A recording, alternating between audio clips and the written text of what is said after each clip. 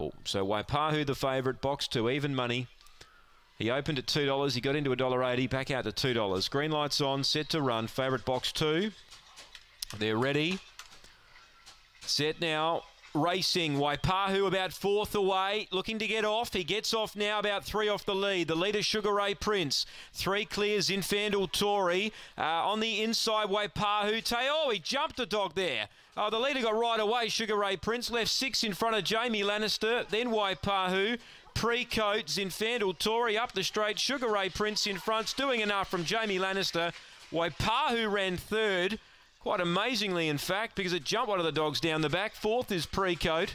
A gap to Zinfandel Tory and Stitchem Ringo. Last in, 22.98 the run. Action-packed race there. Number 4, Sugar Ray Prince. Kept out of bother, ran to the lead. The others did their own thing behind him. Favourite, love to see the replay of that. Waipahu, he was making ground down the back. He was switching back to the rail when normally he likes to get off.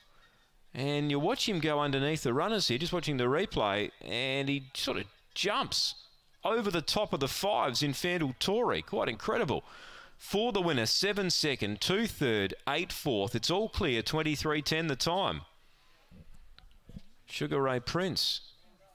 Jamie Lannister 2nd and Waipahu for Ray Fewings 3rd. Number 8 4th, Preco. That's the question mark you had against him. He hadn't been here before. So, first look at these sort of tracks can blow up a result, and that's what's happened here. For the winner, it's all clear, 3.5 by 1.